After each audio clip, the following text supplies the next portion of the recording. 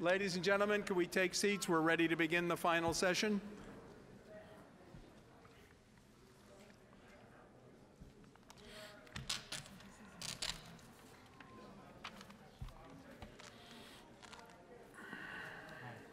Hi. Do we have? No, we don't have, so I'll make. Oh, okay, very good. Okay, our final session for the day is a different focus. It's a focus on largely the Middle East, the Arab-Israeli conflict, or the Israeli-Palestinian conflict. It is, I guess by general reputation, the most intractable of all the major conflicts in the world in this generation. It's certainly, in addition to having generated a great deal of anguish in the region, has generated a great deal of commentary and scholarship. So we're going to take a chance today on seeing if we can say something different that people have not seen and heard before. We've got four presenters with a great deal of interesting and relevant and quite different experience regarding the topic. Nava Sonnenschein is a member, a resident of Neve Shalom Wahat Salam, which means Oasis of Peace, a village in Israel, halfway, for those who know, halfway between Tel Aviv and Jerusalem. She is a founder of the village in the late 70s. She and her husband moved there. They were the second or third family to move there at the time. She is a founder of the School for Peace, which we'll hear more about from her, which is a training center that has trained about 60,000 Arabs and Jews in the area. And she is now working on the latest development within the village, the development of a peace college, which UMass Boston and the village are doing jointly. Second up will be Chris Taylor, who is the director at Drew University Center on Religion, Culture, and Conflict. And his major focus is a model which he's going to describe to us, and working on right now on developing the larger lessons, which will be the subject of future publications, trying to see how that model works, what can be made of that model, and its relevance, of course, for the kinds of things we're talking about today. Our third speaker will be Charlie Sennett. Charlie is a journalist who has covered, I asked him what places he had covered. By the time he was done talking, I asked him what places of conflict he had not covered. It would make a lot easier. He's been on every battle zone that we've all been reading about. He was a reporter for many years with the Boston Globe, now is the head of an outfit called the Global Post, which is an online journalism enterprise. And he is the author of The Body and the Blood, The Holy Land's Christians, and the Possibility of Peace, which will be the topic of his talk. And our final speaker will be Parag O'Malley, the Moakley Chair holder here at UMass Boston, an author, an expert on the Irish conflict, on the South African conflict, and is now finishing a book on the Arab-Israeli conflict. So he is a person who has done the most profound comparative work on different conflicts of major and protracted sort, and he will talk to us about the peace process and what its likelihood is. So we will start now with Nava talking about Neve Shalom. Nava? Thank you.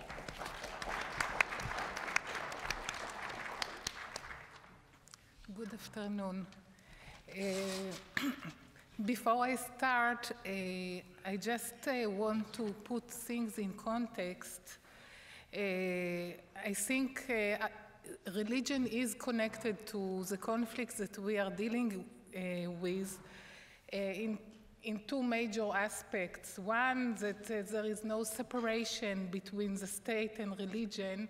The state based the citizenship on religion and became a state of a people that is defined in religion terms.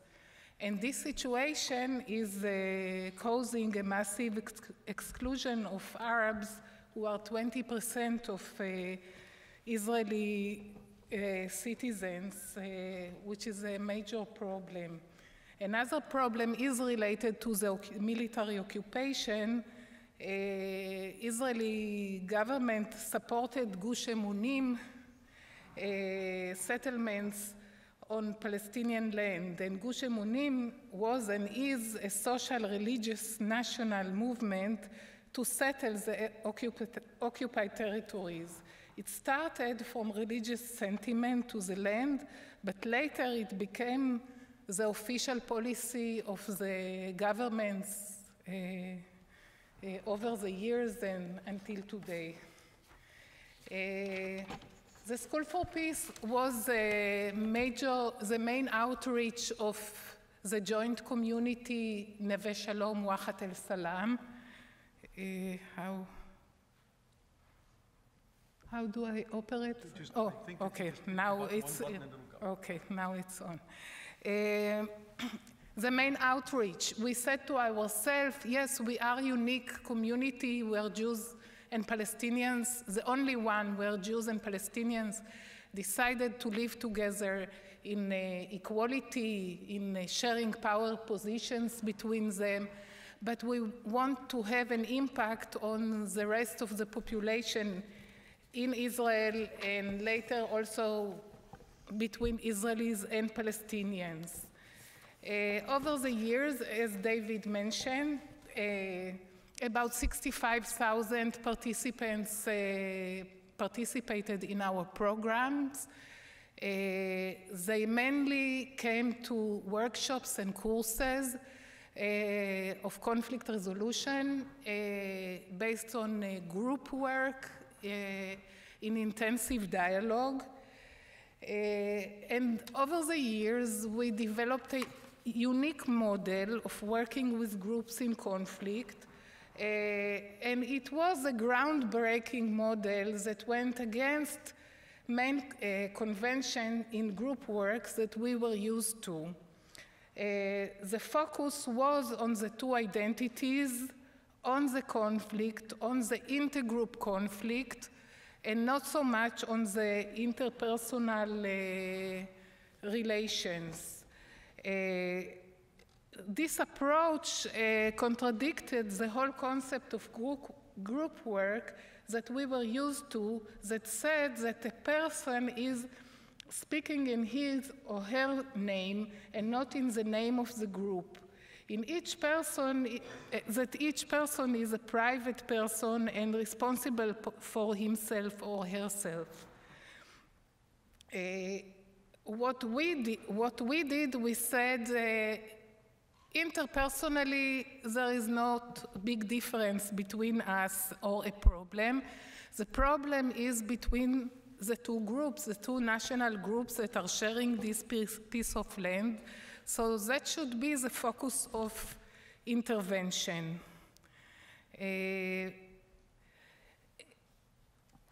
Until today, most of those working with the Jewish-Palestinian conflict and do encounters or are still based on human relation or contact hypothesis. But we understood from research and our experience that the main problem in working from contact hypothesis is that people don't have the ability to generalize from their own experience to the macro level. And they would say, the people I have met are, the Arabs I have met are wonderful, but they don't represent the whole. In the way we work, when we look at the two groups and the focus is on the intergroup level, was helping people to start to take responsibility for what is going on. We also, the second groundbreaking rule was to put the conflict on the table. We said, usually at that time it was said, we should let the group go gradually until they reach the point of the conflict. First, they create interpersonal relations, and then they can get into it. In the method we developed, we tell the people that they are coming to talk about the conflict. This is the center of what is going on. The third pioneering aspect of our work is that we focus our work to look on the asymmetry in power relations. We believe that the issue of power relation is central to our conflict, either between the occupier and the occupied, or inside Israel between the majority that are Jews and the minority that are Palestinian citizens of Israel. And we really focus, people get eyeglasses to look on different dynamics in different settings, even if it is gender or between Jews and Palestinians or Ashkenazi Jews or Sephardic Jews, to look on what is going on in the room. And in many cases, although there will be even number of people from both sides, people bring this dynamic into the group process. The fourth pioneering aspect was to look at the group as a microcosm of society. That we believe that although there are single individuals that are coming, we believe that all the elements that existing in the larger society may be found in some forum within each of us. For example, regardless of the actual number of Arabs and Jewish participants in the meeting, even if there are more Arabs than Jews, the phenomena of majority and minority groups are manifested intact.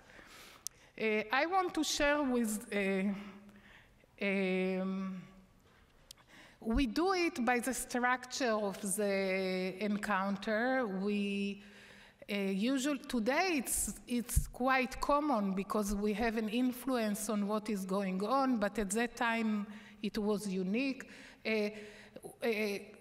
We work with equal number of participants, with 2 facilitators, a Jew and a Palestinian, in 2 forums. Most of the process is done binationally, where the Jews and Palestinians are in the room, and once every 3-4 sessions, we do uninational forum in which the Palestinian groups sit with the Palestinian facilitator and the Jewish group sit with the Jewish facilitator, and they reflect upon issues that come to them in the encounter, because the encounter is very intensive emotionally and in other aspects. And they need the space to analyze and understand the processes that come and happen to them. Both languages are official languages of the encounter. You can imagine that people come to a dialogue, one of the first issues that they will discuss, what language should they speak? The Jews the Palestinians within Israel are bilingual.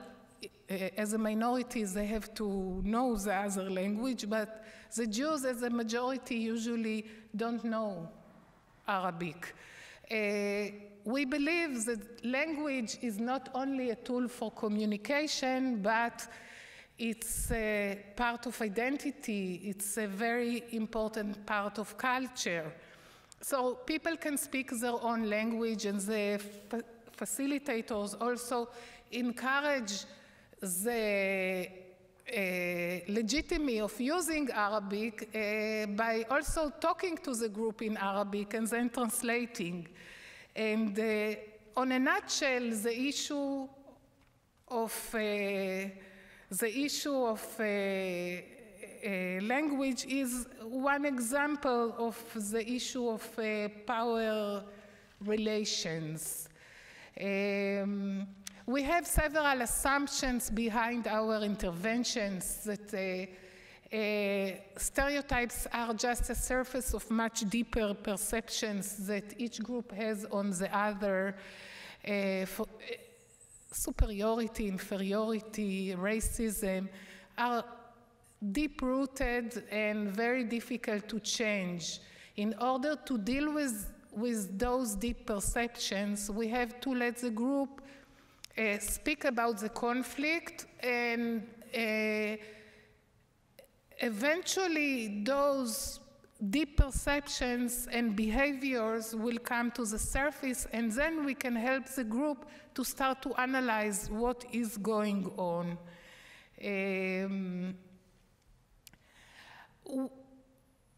One of the issues that is coming very much into the encounters is that is relevant to the subject of the conference is a struggle over who is more humane. We think that we saw in many of our groups this dynamics that each side is in this search of to prove that their side is more human than the other. And it's a power struggle. We see it in research that we have done, which was conducted in one of the groups after October 2000, when the second Intifada started. We examined what happened regarding this issue in the groups, and we found that the inhumane images of the Palestinians came in three situations. Usually when the Palestinian group is starting to talk about the realities, the Jewish group feel that their liberal, democratic value are shaken and they feel distress. One of the ways to deal with this dissonance is to put on the extremist image of the other. The second situation in which it is coming is when the Palestinian group called for a civil state. Again, those inhumane images are coming to the surface in order to justify not to change the status quo inside the country.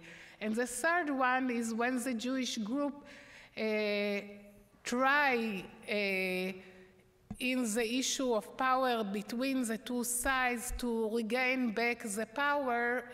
We don't have the time, for example, but is again to bring in the inhumane images of the other. There is a change in the process, and the change mainly is coming in this regard when the Jewish participants start to own their own power and to take responsibility, and many of those and start to see how those I will give you one example, and with that I will finish. In the interviews that were done after the intervention,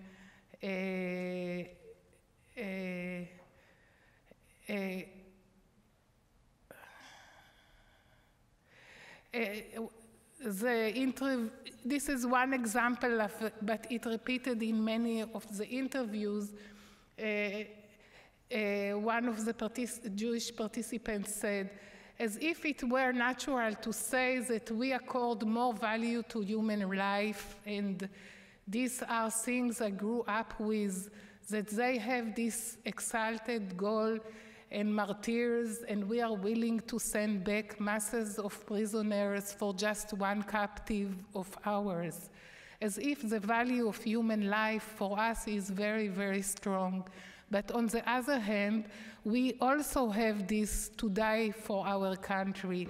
Before, I was less aware of their pain, the mother pain for their children. Today, I don't know, it's hard for me to see it, that way. So it's the whole concept of the other is more connected to the context in which we live and not connected to the sources of culture of the other. Wonderful. Thank you very much. Chris, you want to sit or you want to stand? I'll sit. Okay. Great, thanks. Good afternoon, and I'd also like to extend thanks to Ben Slomoff and extend my felicitations on the next century. I hope the next century is going to be as good as the last one was. My own Ben Slomoff is a mere 98, but his wife is 100, Jane and Bernard Wallerstein, who've been very supportive of the work that the center that I direct at Drew University. So I can only say they don't make them like this anymore, so thank you. Do I have to do something to make this start or not? I think the gentleman in the back, it's going to come up. Okay, very good. I'm going to mostly show you in pictures what the project that I'm involved with does. And hopefully we'll have some pictures here in a moment. It's a project that we executed last summer. You need the drive again, or is it not? Oh, I have to open up. Sorry. Right. He's coming. He's coming. There we go.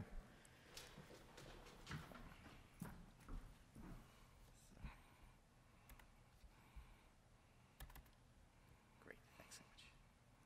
That's perfect. Yeah. Great, thanks so much. That's it. Got it. Thanks. This was a project that was, the goal was to encourage and equip emerging religious leaders in the latest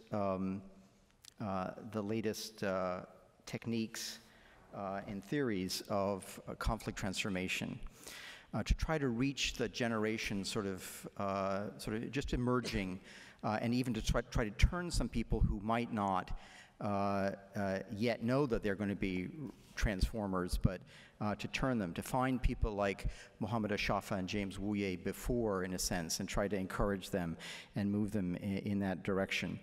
Another goal of this project was to link the world of the academy with the world of praxis, and also then to try to develop the foundations, sort of launch the foundations of a kind of a global network of partners who would encourage and develop these kinds of connections.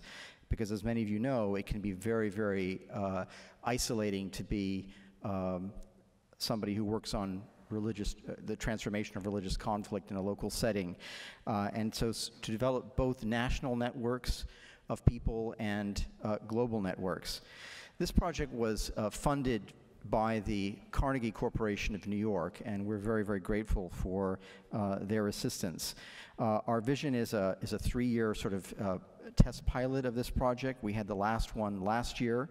We're still in the process of raising funds for future projects, but we brought together 24. The goal was 30 originally, but we ran into some problems with our friends at Homeland Security in getting visas for some of our participants, particularly the Muslim ones.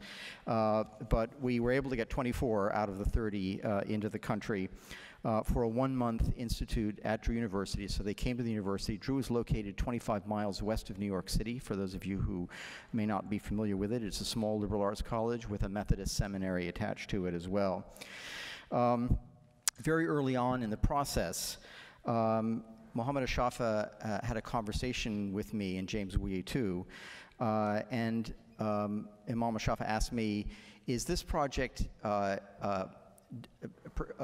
thought of or conceived as an effort by sort of folks in the United States to preach to these young emerging leaders about religious theory, or is it a project to try to bring together a series of partners around the world to develop this institute together? And I told him it was the latter, and and it was, and that was one of the great benefits, I think, of this process was identifying and working closely with a series of partners.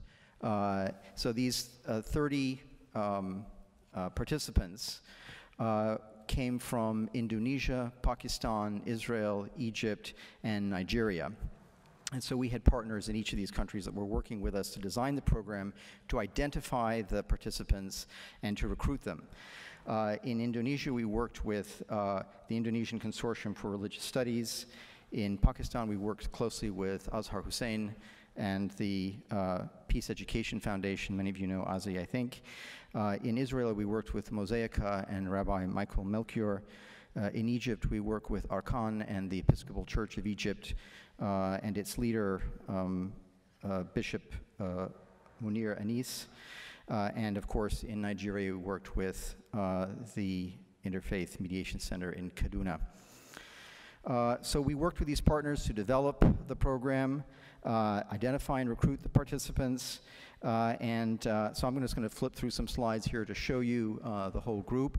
We were, during this month-long process, the idea was for these people to live together, study together, interact with some leading theorists and practitioners as well of conflict transformation, to also meet with some senior leaders in the three religious traditions that we focused on in this program, which were Islam, Judaism, and Christianity. Here in this picture, you'll see both Dr. Ali Goma, the former Grand Mufti of Egypt, and Dr. Munir Anis, the Episcopal Bishop of Egypt. So we had people like Peter Oakes of the University of Virginia introducing scriptural reasoning and working with our participants to learn how to apply that and work with it and respond to it. Some of you may know Joe Bach at Notre Dame, who worked on showing them how to use technology in dealing with both as an early warning system, but also as a tool. We all know that technology can be used to promote conflict. James has shown me how text messages are used to inflame conflict in Nigeria, but Joe was working to show them how you can use technology in a more positive way as well. Joe, by the way, those of you who know him, is currently a candidate for Congress in, I believe, the 2nd Congressional District of Indiana, and we're hopeful that he will unseat a Tea Party candidate there. This gentleman is known to most of you, I think. Mark Gopin at George Mason spoke about citizen peacemakers. Peter Coleman of Columbia focused on intractable conflicts, which is the area of his work. Arjuna Parakrama spoke about collective trauma. Those of you familiar with Sri Lanka may know his work there. So we had theorists, practitioners, and also, as I said, senior religious leaders. Dr. Ali Goma was with us. Bishop Munir was with us as well. Rabbi Michael Melchior joined us, and we worked very closely with Mosaica. Gita Hazani was critically important to this effort. We had two outstanding Israeli facilitators with us. Some of you may know them. Michal Levin and Shahira Shalabi were helping us. Of course, Imam Mohammed Ashafa was with us, as was Pastor Wuye. We got them both there together, which is very difficult to do, I can tell you. We also had Dr. Abdul Moti, the Secretary General of the Central Leadership of Muhammadiyah, which is a 30 million member religiously inspired social service organization in Indonesia. We also had Azi Hussain, Peace Education Foundation in Pakistan, ran a workshop for us. We also, part of what we did was familiarize these participants with each other's religious tradition. And part of that was getting them into the religious space, which for many of them was a totally alien idea. We did not go, by the way, for the choir. We went for people who were very skeptical about this possibility. The El Al flight and the Egypt Air flight arrived about 5 minutes apart. And of course, participants knew they were going to be meeting people from the other side, but they had no idea they were going to be meeting at the airport. So there was sort of great excitement and tension as the Egypt Air flight arrived a few minutes early, and then and they said, "You mean they're going to be right here, and we're going to ride with them on the bus?" And I said, "Absolutely." So part of this, as I said, was getting them into the religious space, learning about each other's tradition from each other, but also from others. These are some of the participants looking at a Torah scroll, and in Shereth Israel in Manhattan, beautiful synagogue. We went, of course, to the Islamic Center in New York and met with the imam there. This is the Cathedral St. John the Divine.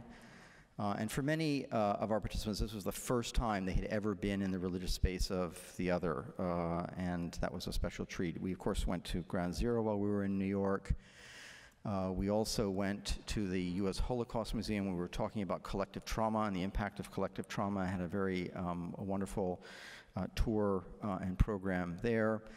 There was, of course, lots and lots of time for interaction, discussion, heated debate with both the practitioners as well as the theorists. Rabbi Melchior making a particular point. Emphatically, again, many people who wondered if they could ever, actually interact with the other found that they could, and it was a really a positive for many of them. When we were in Washington, of course, we visited USIP, and I want to acknowledge David Smock and Kamal Huda, who were very helpful also to us in sort of brainstorming about how to structure this organization. Susan Hayward, many of you may know her, met with us and did a great job talking with our participants at the Religion and Peace Building Center there. And there was just lots of opportunity for people to get to know each other and make good friends. And I think that picture is probably a good one to end on. So I will sign off at this point, and I'll sit down. No, just no, a second, sorry. if you would hold on for one Okay. second. One question. Sure. And that is, any sense of evaluation of impact, either impressionistic on your part or more systematic? Sure. We did a lot of assessment. Was a big part of what we were trying to do. We had all the participants fill out an extensive survey before and after at each workshop. They also filled out evaluation forms and so forth. We've been pouring through those and trying to get a sense of what we did right. Again, this is the first time we tried something like this, so getting a sense of what worked right, what didn't work right, how we could do it. Overall, I think it was extremely successful project. It's also an extremely expensive project, and trying to fund something like this on an ongoing basis is one of the biggest questions I've got. How do you do this? Everybody in the project got a cellular capable, I don't know what you call them, but the kind of iPad that can connect to the cell system wherever you are, and the purpose of that was to make sure that these participants could stay in contact with each other, and that's been one of the biggest successes. They have stayed in contact with each other constantly, and they act as a sort of support group for each other when they're dealing with various kinds of problems. I think the biggest success, again, was the collaborative aspect of this thing, working with partners in each of these countries, both to develop the content of the Institute, but also to identify the leaders. Because, of course, when they go back, the local partners are the ones that work with these folks, these emerging leaders, to both encourage and support them, offer advice. And so I think that was another real successful part of it. So Thank you very much, you. Chris. Chris.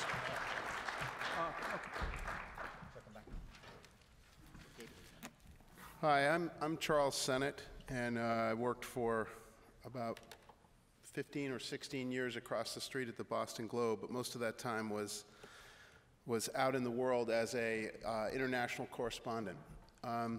And I want to dive into a subject where I hope I can add, just try to move the ball down the field a little bit by being very precise. But before I do that, I wanted to start with a few thank yous. I wanted to thank Ira Jackson for this conference, because having this ability to convene these people who care about thinking through conflict resolution is enormously important. I really want to thank UMass Boston. I also really want to thank Porg O'Malley, because I've had a 30-year career, 30 plus, more than I want to admit, in journalism. And it began really when I was 17 years old. And it began really in the corner of a bar that I could sneak into, because the drinking age was 18 then, called the Plow and Stars, where Porg has long been an institution and a owner, and convening important dialogues right there that had a lot to do with my life and being suddenly made aware of the issues of Northern Ireland in particular at that time. When I was 17, this would have been in the late 70s. Belfast was a very intense place then. I am from a Boston Irish Catholic tribe, like there are so many here.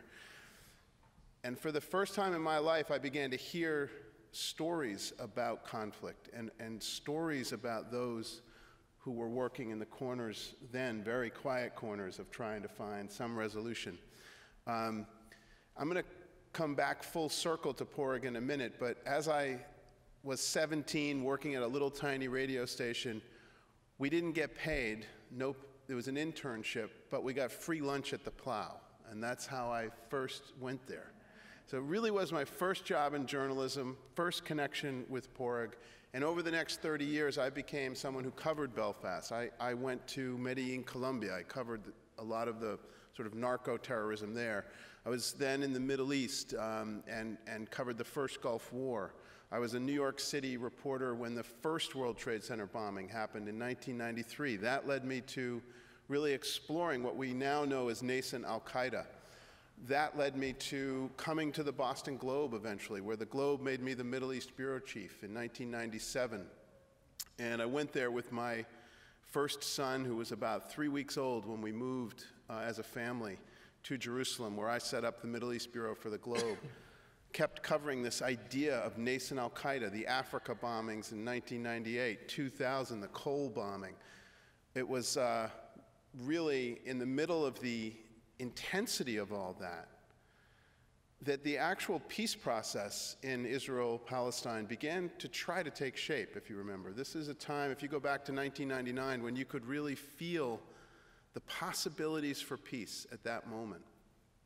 And when I arrived, we were arriving at a time of bus bombings, a real time of tumult, a time just after Rabin's assassination, but also a time when there was more progress toward what we thought would be a fulfillment of the peace negotiations. Final status talks were underway. And I thought to myself that maybe I could find an angle to try to get Americans to care about this place, to rethink it, to reconsider how they look at Israel-Palestine, because there was so much sort of torn cartilage and scar tissue and an inability to look at these issues clearly, I found, as an American journalist in Jerusalem. And what I realized was there's a quiet angle there that I hoped would reveal a new way of looking at it, and that was to really get inside the Christian minority, the Arab Christian minority inside Israel-Palestine. So here you had a situation that I thought this was, at first, a very elegiac story, a very sad story about the disappearance of Christians from the land where the faith began. And if the peace process took hold, I wondered if it wouldn't be possible that many European and American Christians who may have been fearful of coming to the Holy Land before might now come. So could we find a book that could take you on a modern journey through the Middle East? In this year, 1999, cusp of 2000, could there be peace? It's the millennium. Maybe I'll actually go at looking at what we measured as 2,000 years, the birth of Jesus in Bethlehem. How could we take a journey on the path of Jesus' life as a way to reconsider the modern Middle East? I'm not particularly religious, got a little bit beat up by nuns. I'm someone who's reported very aggressively on my own church, on the Catholic Church. I broke what is widely considered the first priest sex abuse story in the United States of America. I worked on the Globe's very powerful and important series on the priest sex abuse scandal. I say that because I came at it from the point of view of history. What can the Christians of the Holy Land teach us about the moment we were in? And I thought it was a mischievous way to do that. Now, we had this wonderful framing by Nava of these issues. Who is more humane? Who is a minority? It's a really big question because, of course, the Israelis could argue they are a minority within the much larger Arab Middle East. And then Israeli Arabs can argue they're a minority within Israel. And then you have, sort of everyone defining themselves as a minority or a majority as it suits them. How do you view the other? Who is the other in relationship to you? What I found was the conflict between the Israelis and Palestinians had been short-circuited into Muslims and Jews. And by really drawing attention to the Christian Arab presence, you were able to take that and draw it down a little bit more precisely to look at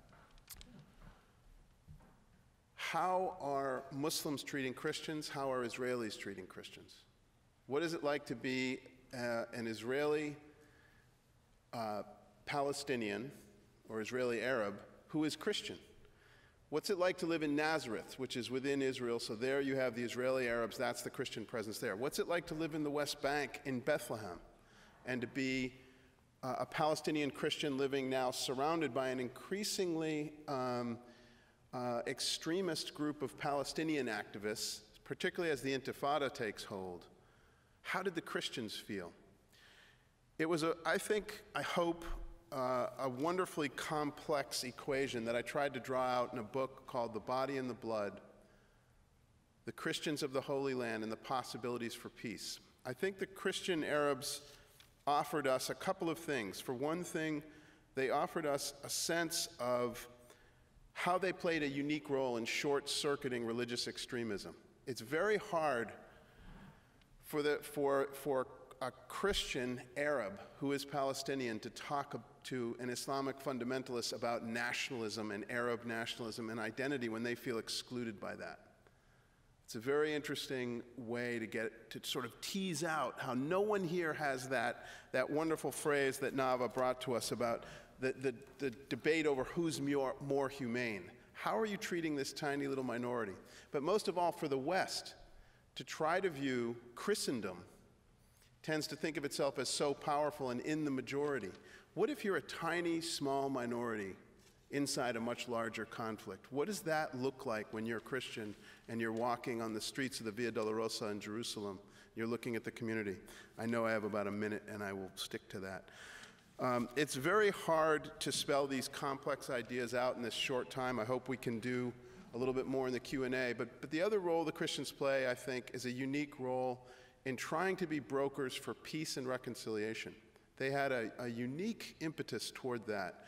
Many of the people who defined how we view the Palestinian cause are themselves Christian, like Edward Said is a Palestinian Christian.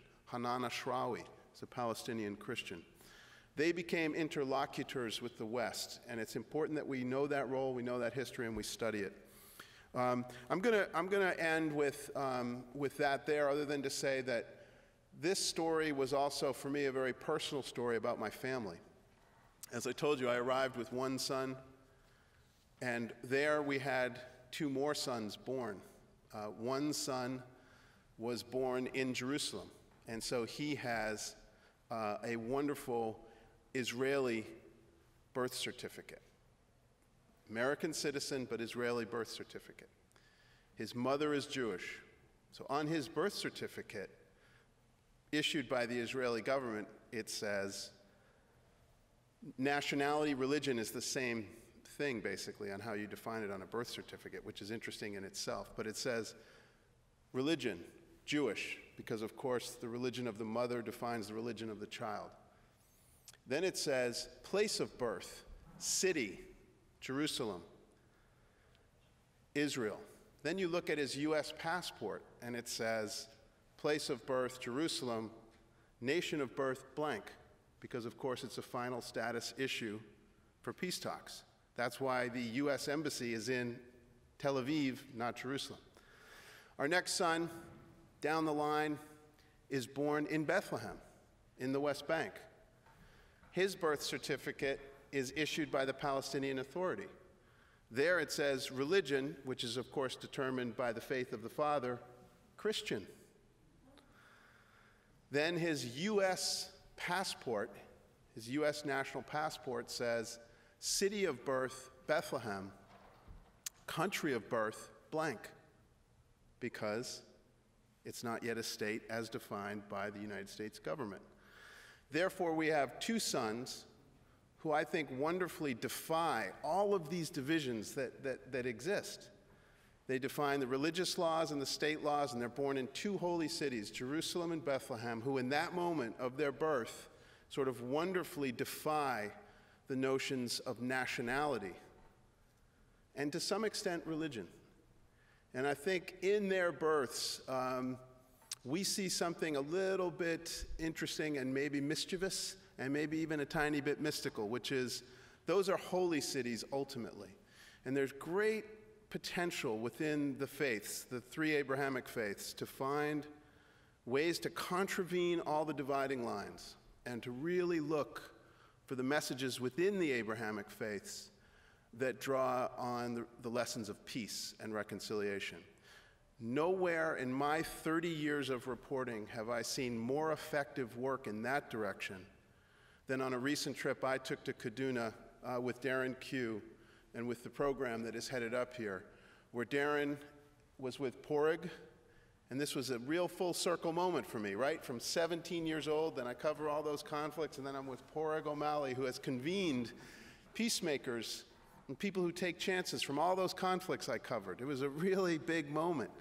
But the biggest moment of all was getting to see the work that the Interfaith Mediation Center is doing in the field, to have a chance to meet the pastor and the imam, to see Imam Ashafa and to see Pastor James working so hard on the ground. I think it was, in all those years of reporting, my favorite moment in the field. Thank you.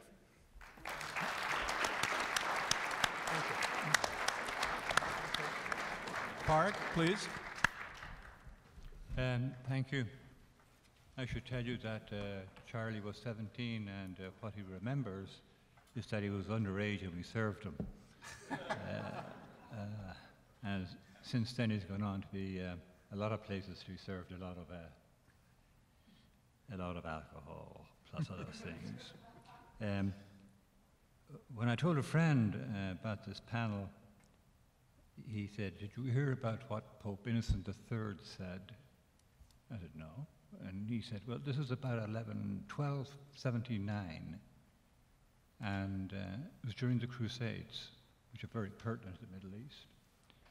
And the army who were going to attack the Muslims had taken over a city, but the commander of the army knew that there were a number of non-believers in the city, and he didn't know how he could determine who was a non-believer and who was a believer. So he sent a message back to Pope Innocent III saying what his dilemma was, and the Pope's reply was, "Kill them all, God will know his own." And it's a kind of profound remark if you think about it. I'm going to try to cover two things. I probably won't get to the second, but if I do, I do. And the first thing is to talk about the Palestinian-Israeli peace, quote-unquote, process, which is an utter phony and has no chance ever of going anywhere as it is structured at the present time, because it's built on so many series of illusions and assumptions that you could fill this whole room, and there would still be space to make more. First of all, let's think about time. Let's just take 2030 as a base. That's only less than 20 years from now. Right now, the number of Israeli Jews and non-Israeli Jews in mandatory Palestine is about 50-50. And the balance, because of the birth rate among the non-Jewish population and among the Israeli Palestinian population, both mean that from here on and forever, the Jewish population of mandatory Palestine is going to drop. Not only is it going to drop in mandatory Palestine, it's also going to drop within Israel itself, because the Israeli-Palestinian rate of birth is higher than the Jewish-Israeli rate of birth. So, at one level,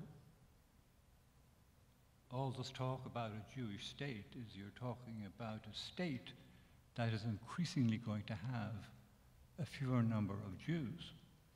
And if you take a projection to the year 2050, you're talking about the proportion of Jews in Israel that will be around 70%. Very difficult to call a country that is a 70% of one nationality and 30% of another nationality a single state. It's a binational state, and the Israeli Palestinians have the right to collective rights. Now, within Israel itself, you have the Haredim. The Haredim account for 10% of the population today. In 2030, they will account for 20% of the population. They'll double their proportion in the population because they have a terrific rate of birth. They produce about 5 children per woman. And the Haredim don't really accept the state of Israel. Their real function is to produce children to keep the demographic balance somewhat the same. But more importantly, 1 of every 3 school children in Israel is going to a school run by the Haredim. And the Haredim don't believe in math, and they don't believe in science, and they don't believe in technology. So Israel is beginning to produce a generation of young people who are leaving school without the tools to handle the modern world. Why do I say this peace process is phony? The first thing about a peace process to me is that you must have all the players who are relevant at the table. Who do we have at the table? We have the PLO represented by President Abbas, whose legitimacy existed in 2010. We have the Israeli government. We have the PLO, whose legitimacy is also run out. We have no representative from the Arab-Israeli community. We We have no representative from the settler community. Now, the settler community is about a population of 500,000 people between Jerusalem and the West Bank. And no matter what quote-unquote two-state solution might be reached, and the best estimate of the number of settlers that will have to be evacuated is someplace between 70 and 100,000. And the best estimate of those who are messianic or who would resist because they are fulfilling God's will by being on this land is between 7,000 and 10,000 people. And the question is, who is going to take this army out, these people out? Now also, a disproportionate number of the IDF, the Israeli Defense Forces, are settlers. And an even higher proportion of the senior officers in the IDF are settlers. So any Israeli prime minister having to make a decision right now, if he's going to order his army to go in and take out 7,000 to 10,000 militant Messianic Jews, he has to wonder, can he depend upon that army to do so? Will it in fact obey the orders? And my reference point to that is 1912, when the British Army mutinied in the Curragh in Ireland, when they were told to go north and disband the Protestant Unionist community that were importing arms, and they refused to do so, and the British government backed down. So a Prime Minister would be very, very hesitant. Who can he trust? Now, more importantly, let us say that some through miracle you actually put this two-state together, and that it had East Jerusalem as its capital, it had the 1967 borders, it even arrived at some arrangement over the refugees. Who's left out? Hamas is left out.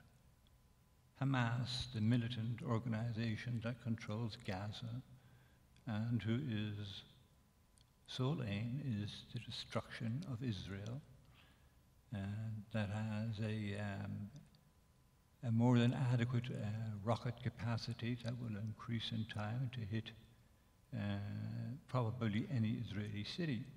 But the more important thing is, if you were clever and you were a member of Hamas who are imprisoned in Gaza at the moment, well, you would say, let us buy into any two-state solution, because that means the Israelis have to build a corridor between Gaza and the West Bank. And that means we get into the West Bank. And the topography of the West Bank is ideal for firing rockets. And every city in Israel would be within the firing range of their rockets, as their rockets exist now, not in 5 years, not in 10 years.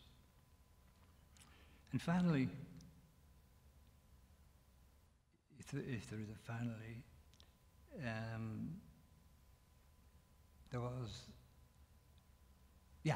so they have every incentive to agree to a two-state solution which they have no intention of keeping. And this, by the way, is exactly what every poll has consistently showed over the last 10 years, that a majority of Israeli Jews believe in a two-state solution, but a majority, nearly 2/3, believe that the Palestinians would use a two-state solution to achieve what the real agenda is, and that is to reclaim all of Palestine. Now, given all these variables, and the fact that I asked Dr. Saib Erekat about why isn't religion on the agenda? And he said, who can talk about God? That was the end of that discussion. Religion is a huge issue on the Jewish side, Messianic. In Gaza, you have an Islamist community.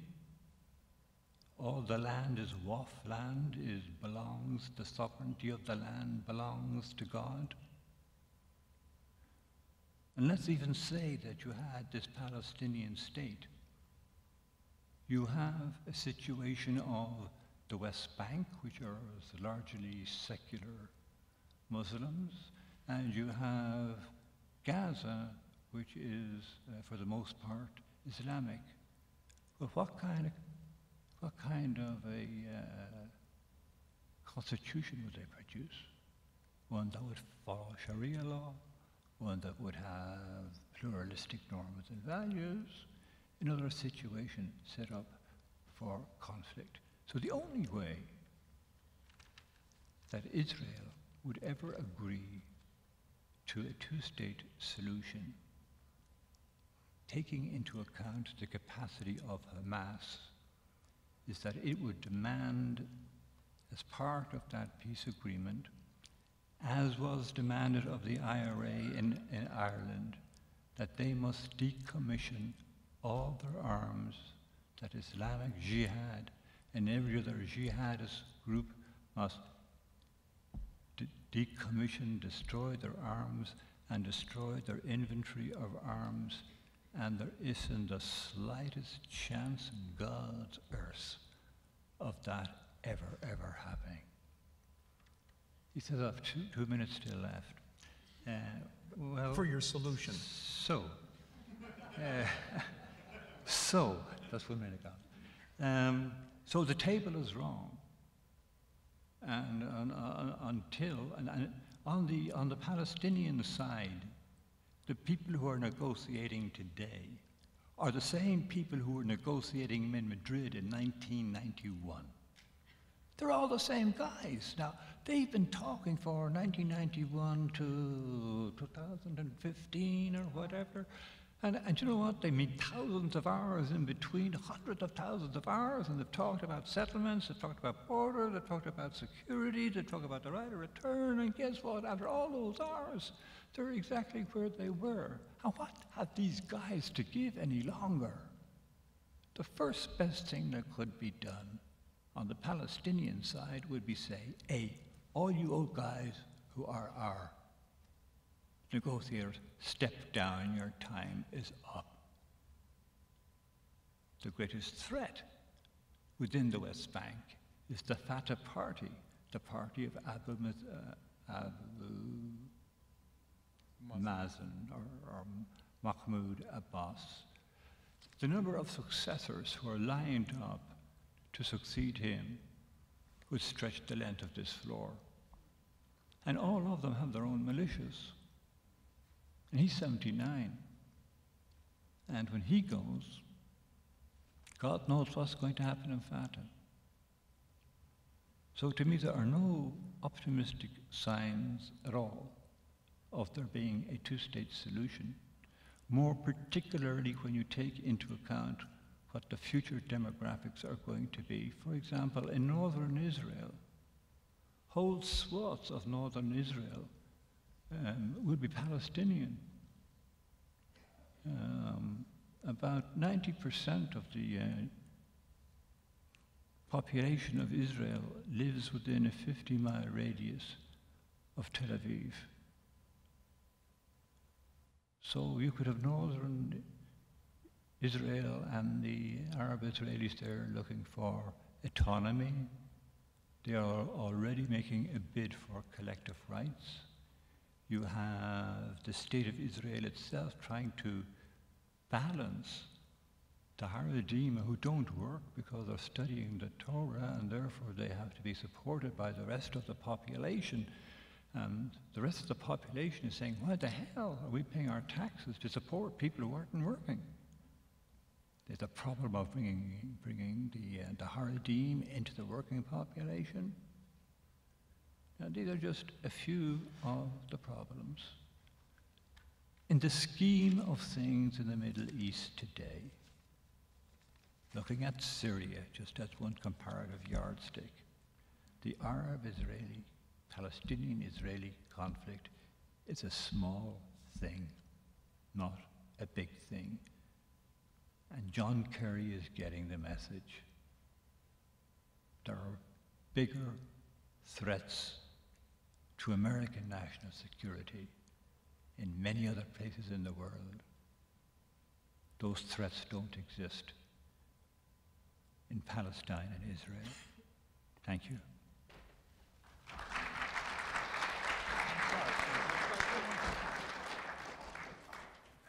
Now I'll talk It's a about tough what I was day going to- to talk about.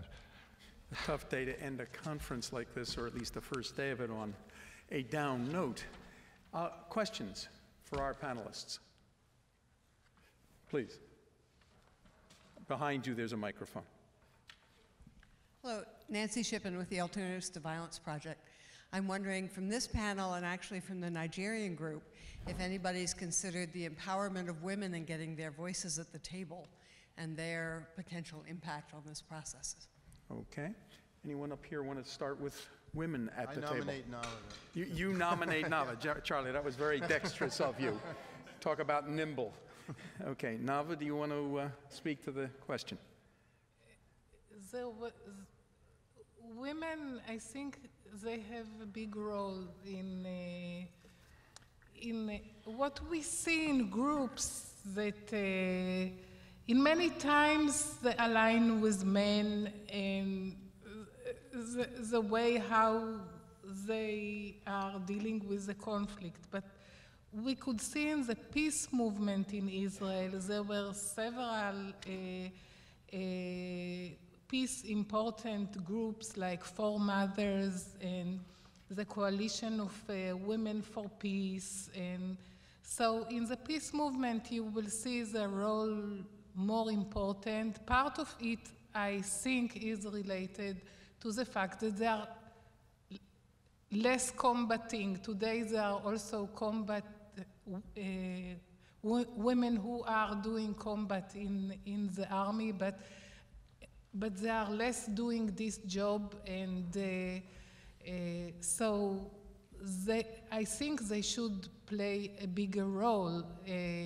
Unfortunately, in the media in Israel, all the people who are analyzing the situation usually are men, Jewish men who served in the army, and I think we chose to encourage women journalists to take a more prominent role in advancing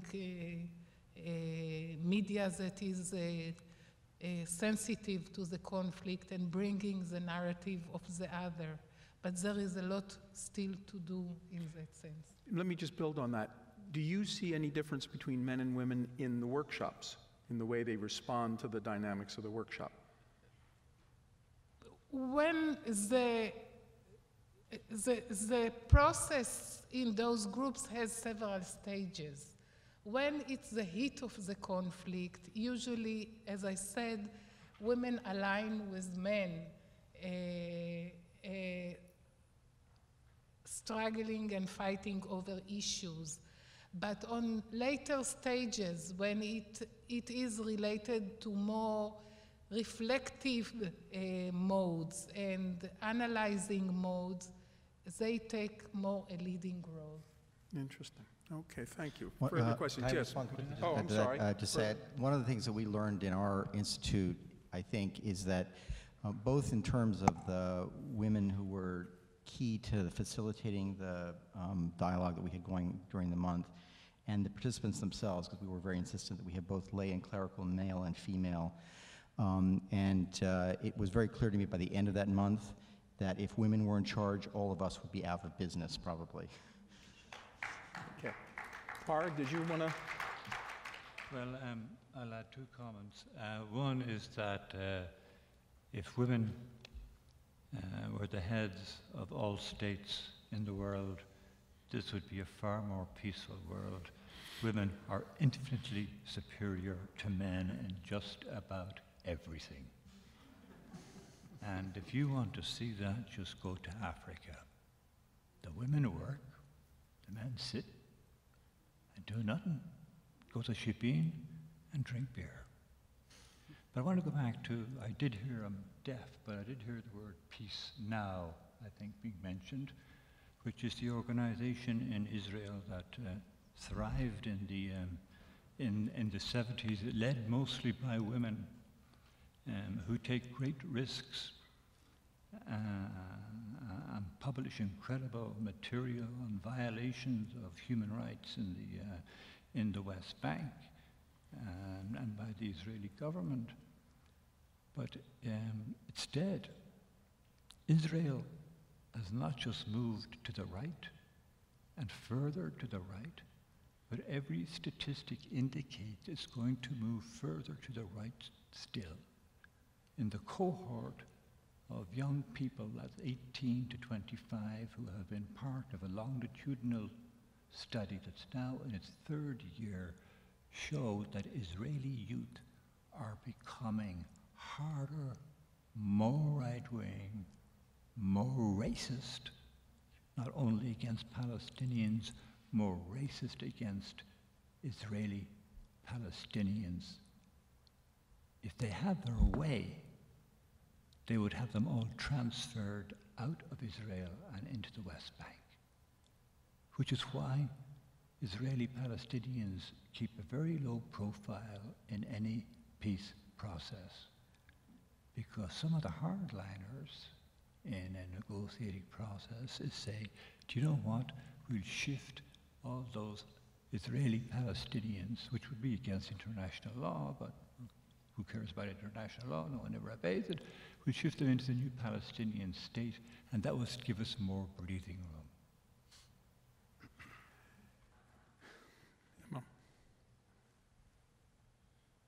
Thank you very much. I just want Professor O'Malley, Chris, and any of you, from your own practical experience in practical engagement, either in research or in engaging in number of bridge building across the world, what really is the motivating factor for the political actors and members of the diplomatic community failing to bring religion or religious actors into the framework for searching for sustainable peace in those conflict-prone communities, which sustaining factor or motivating factor have been clearly seen as religion? Why? Why are the political actors? When they talk of track 2 diplomacy, in some event, in the success of track 2 diplomacy, religious actors have been used. Camp David Accord couldn't have been broken if religious passion was not motivated into Anwar Sadat and Rabin. The same applies in Zimbabwe, the rule of St. Egidio. The same applies what Reverend Jesse Jackson has done. The same applies even during the colonial past, what Gandhi or Martin Luther King has done. This role these religious actors have played, including, of course, Desmond Tutu. And we know that motivating factor for Nelson Mandela, religion also play a role in it. Why is it so difficult with all these evidences that our political actors are making it, finding it difficult to bring religion actors into play in searching for sustainable peace? Okay. Of course, it's Middle East and so on and so forth. I'll have a question for you too, Iman. Israel, the Palestinian Nelson Mandela is in jail. His name is Marvin Barghouti, who took the responsibility for a lot of the murders during the Second Intifada, and he's serving a life sentence. And he, like Mandela, spends a lot of his time. I know some of the people who visit him, former generals in the Israeli security forces, who've long conversations with him. And this man has spent his time learning, as Mandela did, Israeli culture. He spent his time learning Hebrew, because one of the things that Mandela emphasized, that to communicate and understand the people, you must speak their language. And if he were to run the president today, every opinion poll shows that if there were a presidential poll, he would win it. And he is the prisoner that needs to be released. But he has the charismatic power to change, like Mandela, like Tutu, like Gandhi. And you will find Palestinians saying over and over again, if we only had another Rabin. There are no leaders. The crop of leaders across the political landscape in Israel and Palestine is just mediocre. But the question asked, do you want to take the question that the Imam was responding to? I wanted to very respectfully, I am Porg's student, and as I say, I have been. Use the mic, yeah. I want to say very respectfully that I am Porg O'Malley's student, and as I shared with you, I have been for a really long time. But I'm going to try to capture the rhythm of a phrase that was used in American politics very famously. Porg, I knew Marwan Barghouti, and Marwan Barghouti is no Nelson Mandela. He is a very important activist on the street, but his intention toward violence was pretty obvious. There was no enlightened leadership from him on the street about a different path for using nonviolence as a strategy. I wish we saw that, but we never did. I love the hopefulness of thinking that because he's been in prison all these years and has somehow had time to reflect and to maybe get to know Israeli culture better, to get to know the language of Hebrew, to think that is very hopeful, and I hope you're right. But I think, to your question, Imam, I covered every inch of the peace process when it failed the last time. On every one of those meetings at Camp David, and then the Y agreement, and then we had Sharm el-Sheikh, and we went all over the place to all these very nice hotels where we got to go to these wonderful peace conferences where nothing was really happening. And I do think a tremendous failure on the part of the interlocutors, the US, Israel, and Palestine, was to fail to include the religious leadership. It is an impossibility that the equation can be successfully solved without them. So where are they is a fair question. You have some people like Rabbi Melcher, who's really important in the mainstream. The Christian leadership has been okay, not hugely great, I don't see anything great there. And I definitely, sadly, have seen nothing in the side of the Islamic leadership, religious leadership. There has been just no voice there. And I want to encourage you to go. Seriously, you and Pastor James, and to try to teach, as Porg has done so wonderfully and mischievously around the world, to get people working together.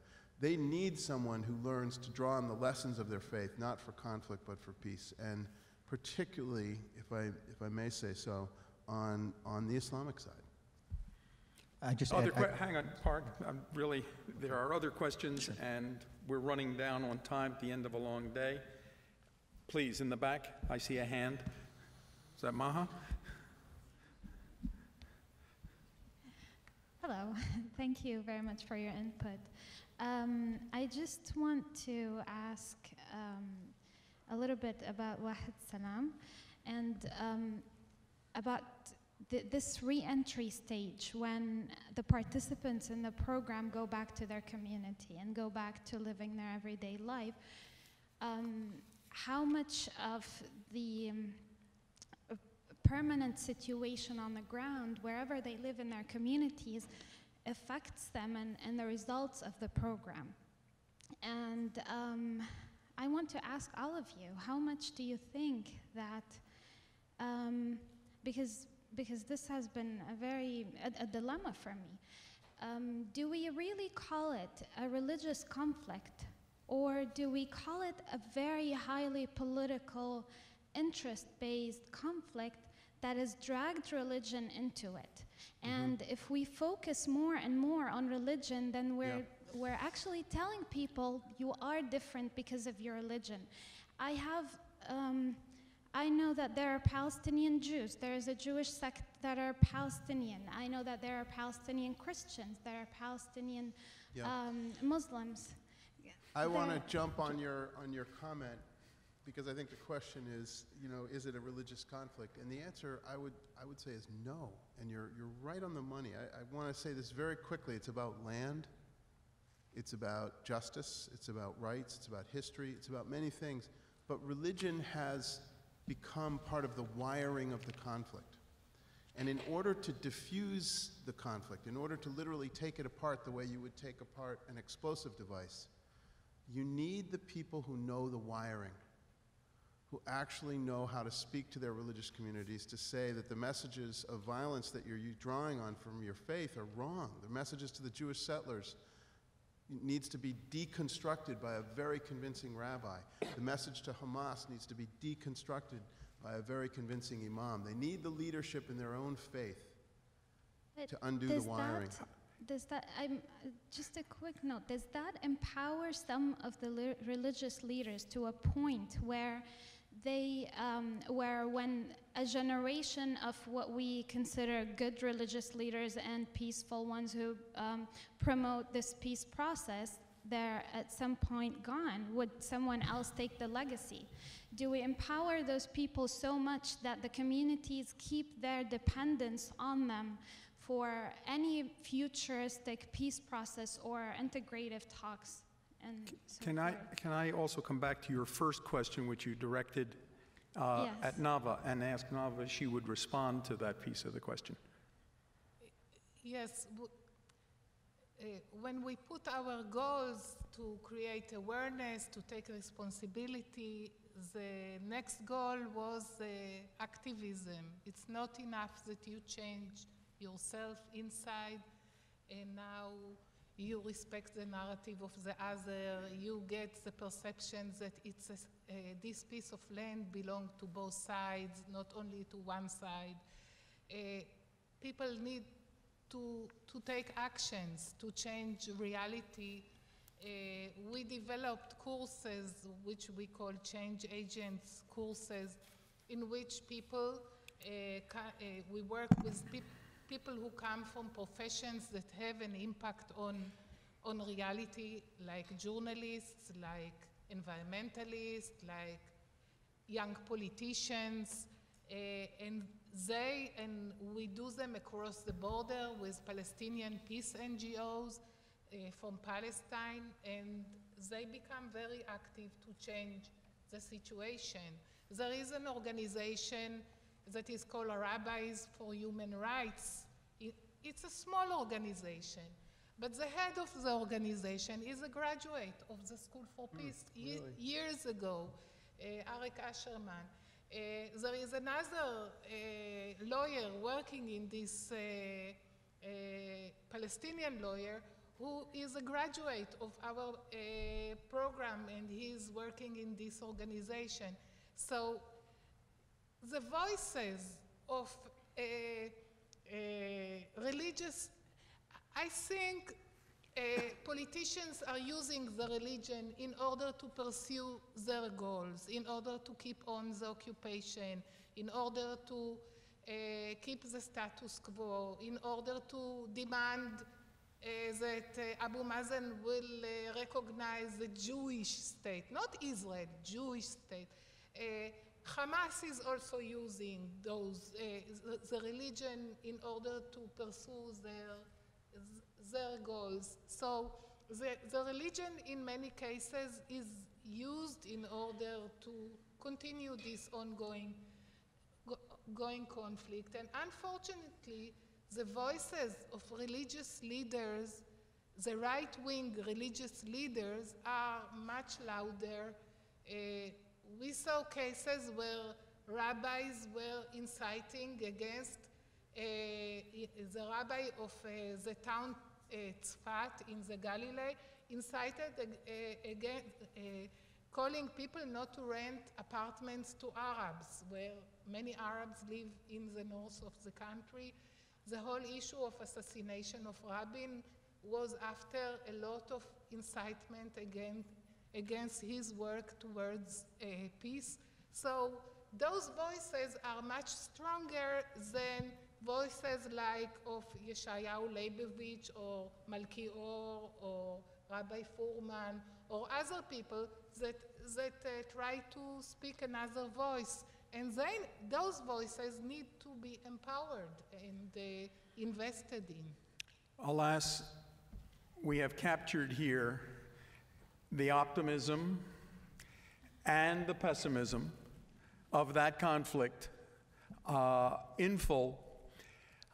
It is the end of our panel's time. Darren would like to come up and do a wrap-up for us for the day.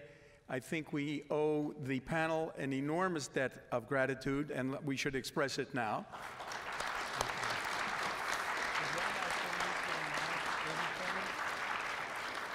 For those who want to know more about Neve Shalom, there are some materials back on the table in that corner you can pick up and learn more about. Darren, you want to come up? Thank you very much, panelists. We are adjourned as a panel.